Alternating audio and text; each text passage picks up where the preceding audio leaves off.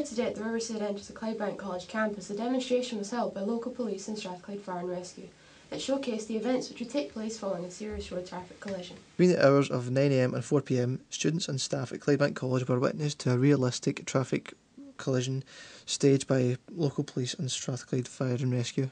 The emergency services present dealt with the situation as they would a real crash, showing the students and staff present what the severe consequences of drink and drug driving would be.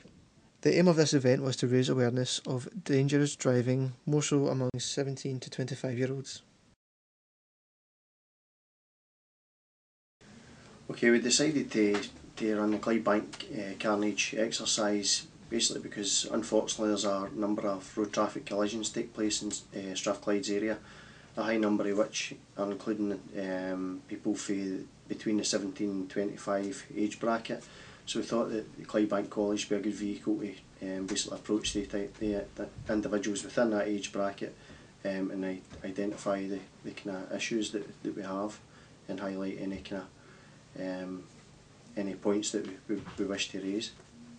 A high number of the incidents that happen are between the 17 and 25 age brackets. So it was basically a matter of showing them the possible outcomes of their actions, and basically hopefully that they would think prior to stepping into a vehicle.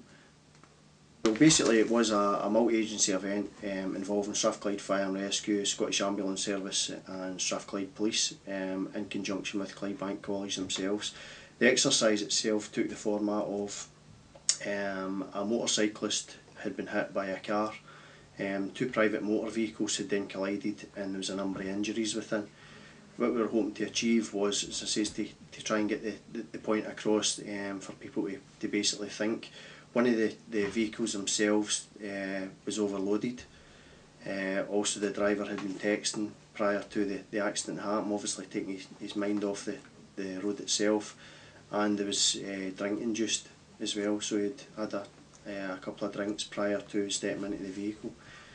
So it was basically that there was one motorcyclist injured, there was one injury to a second vehicle which a female was in, to basically in that scenario to take the roof off the vehicle to removal because of the spinal injuries. But basically a matter of Strathclyde Police, their kind of role in this would be to maintain the road, make sure that the road's basically safe for us to work in.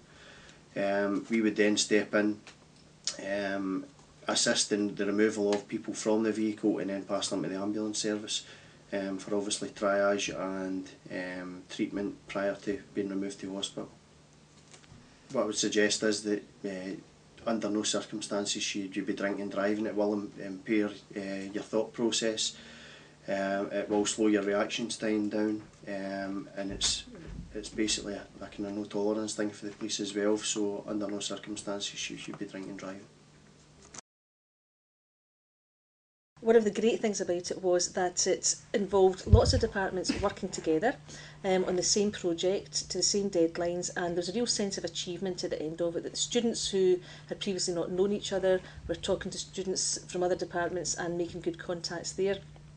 We had the fashion and makeup department involved, we had the motor vehicle, we had photography students, communication and media students, and we even had a computing student involved in the acting process. So from a college point of view, it was great to have a project that involved so many students from so many different departments. And of course the audience came from all around the college. They braved the rain and stood there in the wind and rain watching what was happening below, and they were very much part of it as well.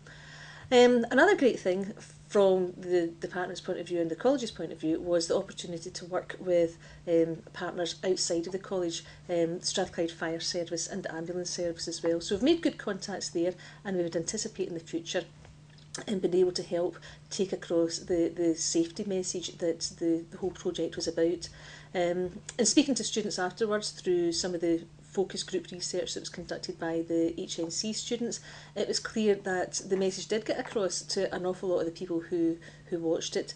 They did think twice about texting while driving, or putting their seatbelts on, having too many people in the car. So that was great to feel that possibly even a life has been saved through this project as well.